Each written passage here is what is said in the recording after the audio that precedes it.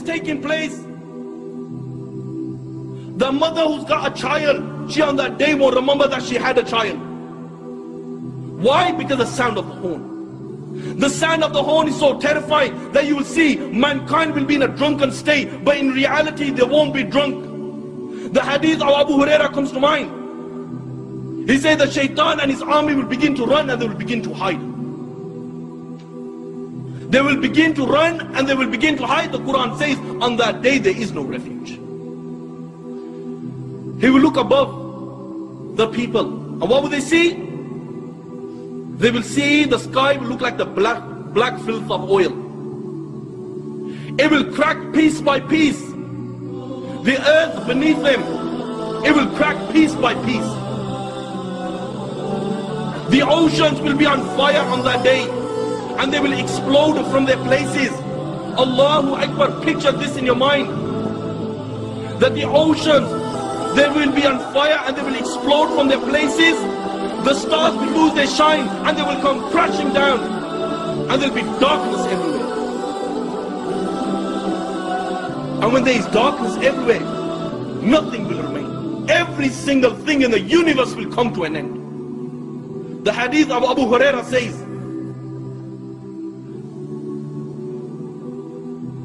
that the angel of death, it will say to Allah, "Oh Allah, all those are in the heaven and all those are in the dunya, they have come to an end, except for those who you wish to remain alive, O Allah." Allah will say, "Who remains?"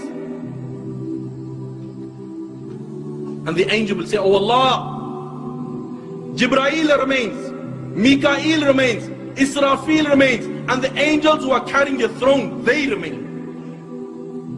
Allah the Almighty will say, "Let death come to Jibreel, let death come to Mikael, let death come to Israfil, and let death come to all those angels who are carrying my throne."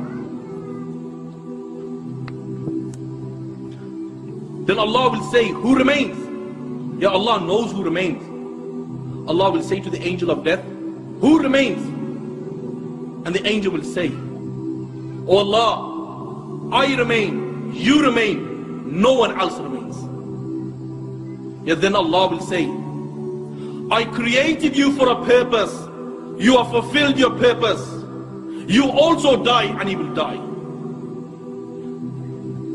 And then Allah the Almighty, He will roll up all the heavens in His hands.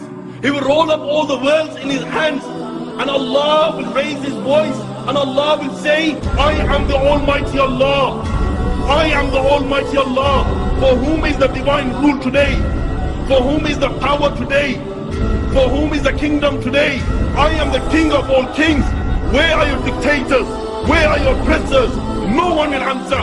Allah Himself will answer. And Allah will say, "Power is for Allah. Might is for Allah. The one, the only, the irresistible."